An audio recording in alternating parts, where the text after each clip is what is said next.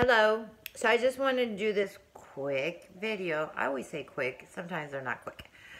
But, so this video is about your social media.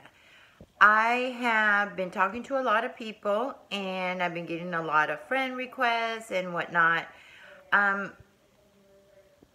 You're trying to grow your business or anything that you're trying to do in life, and I'm seeing some people's social media that is questionable. So let's say if you're trying to get a new job, a lot of people will look at your social media. If you're trying to rent a place, they will look at your social media. What kind of person are you? If you're trying to do your business, grow your business, people will look at your social media. And I get it. We all have freedom of speech, right?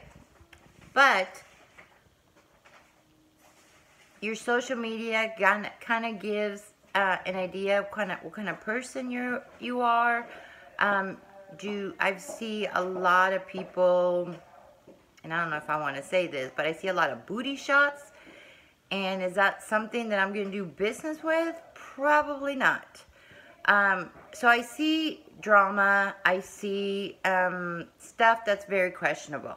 So you want to attract, you want to be around people that are going to be positive and they're going to be looking out for you. I guess I'm trying to be politically correct, so I'm trying to think of my words correctly. So, surround yourself around people that are going to help you. If you're trying to grow your business, you're trying to get a job, you're trying to get something, look at your social media and see, what am I portraying here? It might be funny, it might be a joke or whatnot, but what are you trying to portray?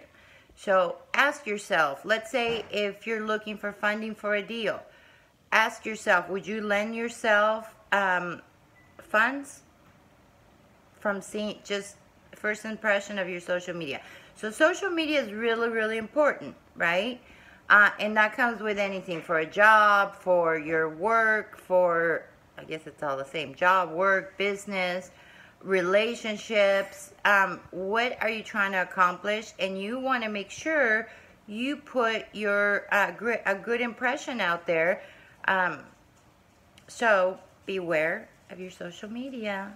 It is crucial. And I always talk about network. Your network, you have to build your network. And anything that you do, even if you don't go into real estate, in regular life, isn't it great to have a great network? Like if you need something, you need a plumber, you have somebody there, or whatever it is you need an accountant, somebody.